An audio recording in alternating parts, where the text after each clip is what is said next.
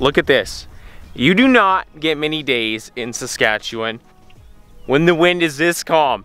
And this year I'm doing something a little different. In the past, you guys really like my catch and cook videos more than anything, so I'm gonna try and do that. And today we're actually gonna catch and cook some pike. Mr. Jack Daniels himself. I don't remember what they taste like, it's been so long.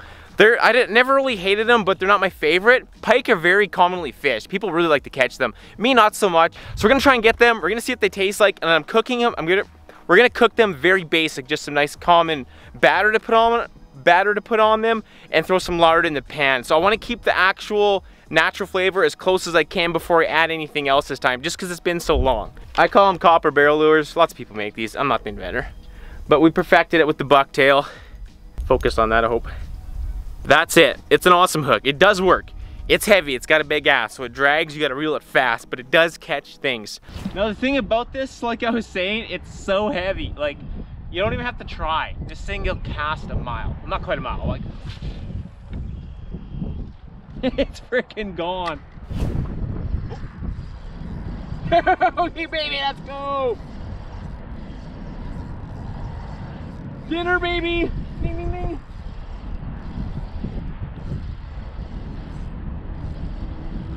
It's not a super big one.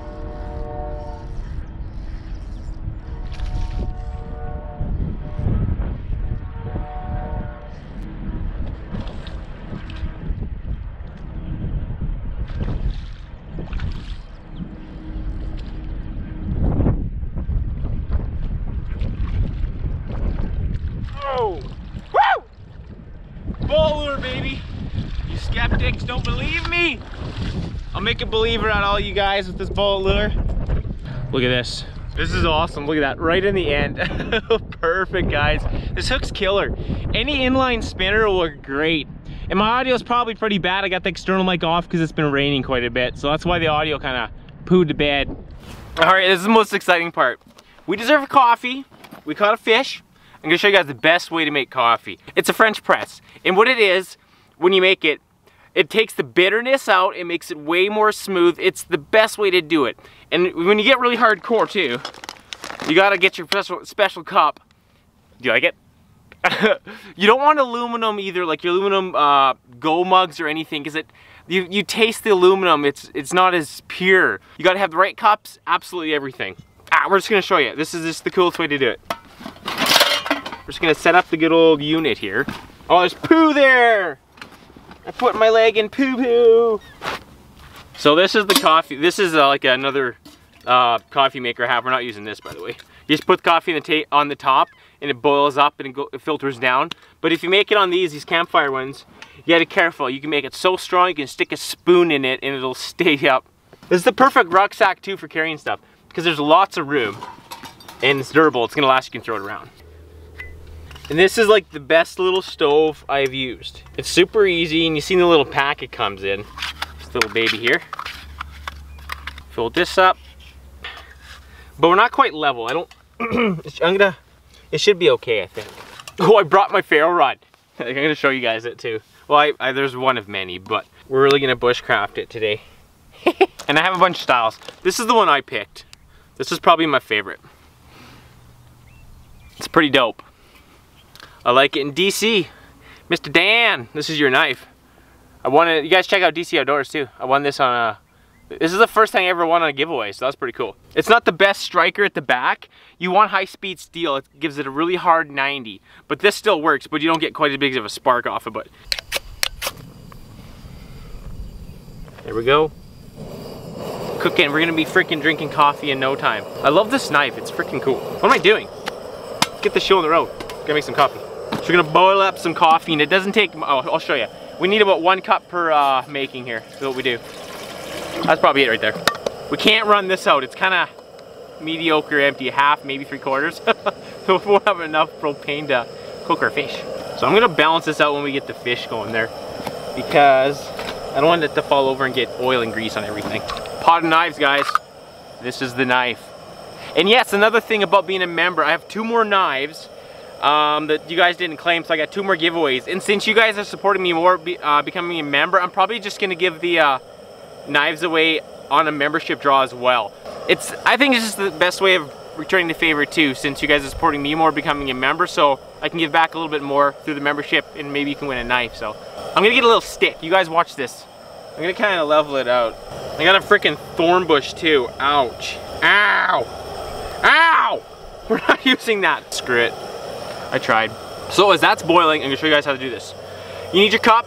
Make sure you stay glass or just anything non-aluminum, all right? And this is the piece right here, French press. And I already put it together, but I'll show you. These are little filters in here. You throw them in. You screw it in the bottom like this, and it tightens up. All right, and then all you do is put this on top of the coffee, just like that. This is the best. You have to try this. Trust me. If you're a hardcore, even if you're not even a hardcore coffee person, just try it. It's so good. And then we dump the water in here and press it, just like that. And the French press, I'll even leave a link for you if you're interested. 20 bucks for it, give or take. I don't remember. It's been a while since I bought one. Now we just pour it in. I should really have gloves. This might be a little toasty on the fingers. That's not bad. That's actually kind of bad. Ah. Okay. And your mouth's gonna have the best orgasm it's ever had. I promise you. Oh, I made a mess. So you hold it at the bottom. You press this baby right through. And there's a lot of pressure too, so you'll be pressing hard. So you don't want to make a wreck or have a wreck. And this is it. Darth Vader, right? It's so smooth. It's just great. All right, and these work good for cutting boards too. Pardon you guys, still have not sharpened this knife since I got it.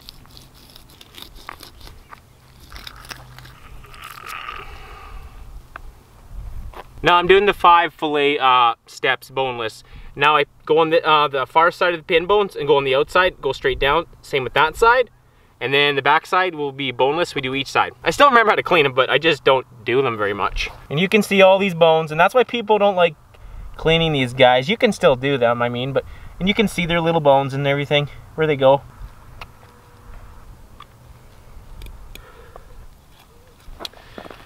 And there's the second one. Like, don't be intimidated on Jack either. Everybody are because of the bones, but look at me. I haven't done these in years, and I can still apparently do it. Well, we haven't eaten it yet, but I don't think there's any bones. Did pretty good there too. There's the other one.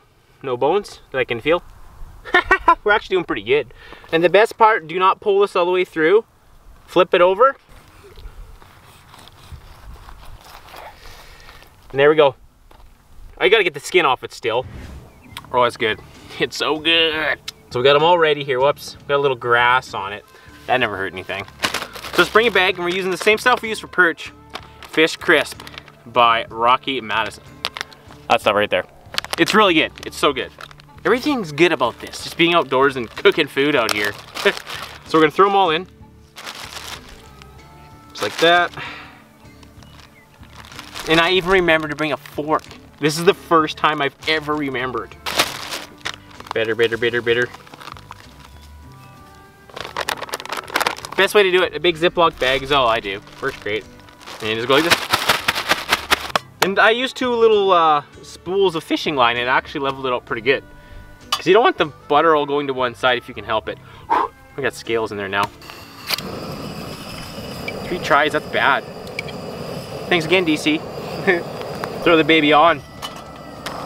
And I like lots of lard. Use lard, do not use butter. It's thicker, it'll last longer in the pan. Nancy, if you're watching, thank you. Cannot get enough of this. I'm excited. I'm actually really excited because I have 0 idea what these taste like now. And this year too, I'm gonna concentrate on a lot more crankbaits and jerkbaits. I don't really use them very much, but watching all these videos and everybody using them, I wanna get into them too. Wow, we got a lot of butter in there. I'm probably gonna start a grease fire. Woo, baby, it's the best part. Our pan's not even gonna be big enough, I don't think. We'll make it work, but it'll be good. Oh, let's go. This is gonna be good. It's gonna be good. That's hot. Who would have thought grease would have been hot? Whew. Coffee and fish. And it's raining. We'd be hauling some grain today and fertilizer and all that, but it's raining, so. Oh, mercy, that's good. I should have actually brought tongs, I think. Would have been easier to flip them, but. Oh, I'm gonna lose my pan here. Forgot the color of these things. We're not level, the grease is all going to the one side. That's right. You guys don't overcook your fish.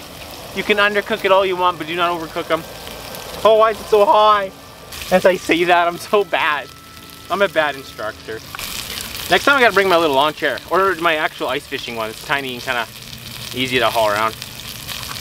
Pretty much done. Is that hot? That's kind of hot. That's kind of hot. Maybe some gloves too. Get that grease going around there better.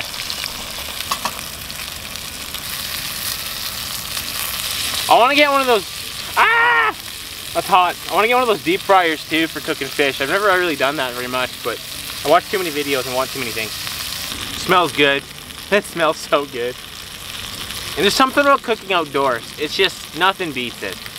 Especially when it's calm like this. It's usually not this, like, usually it's windy as heck. You usually can go early in the morning or late in the evenings. Midday, it's so hard to do fishing some days.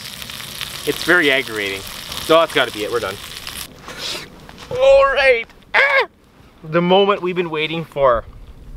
I got lots of lard on this. Yeah, get off. This is the best part. I'm excited. I really do. I think it's more of a bland taste because I don't eat this very much. Here we go. Oh, it's a little hot. It's a little hot. It's just a tad bit hot here.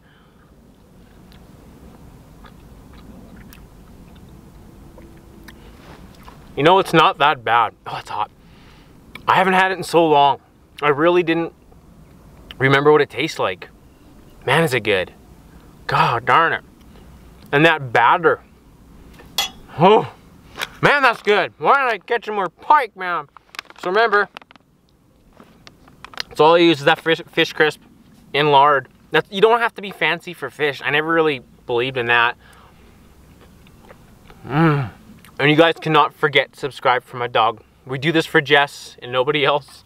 Help us out, really appreciate it. Thanks a lot. And it shows you guys like watching the videos too and you subscribe and like, which is awesome. YouTube's a hard game. Probably the hardest thing I've ever done. We're close to it. Man, that's good. I gotta catch more pike more. Whew. Nice and crispy. Still really hot. Holy cow. That's good.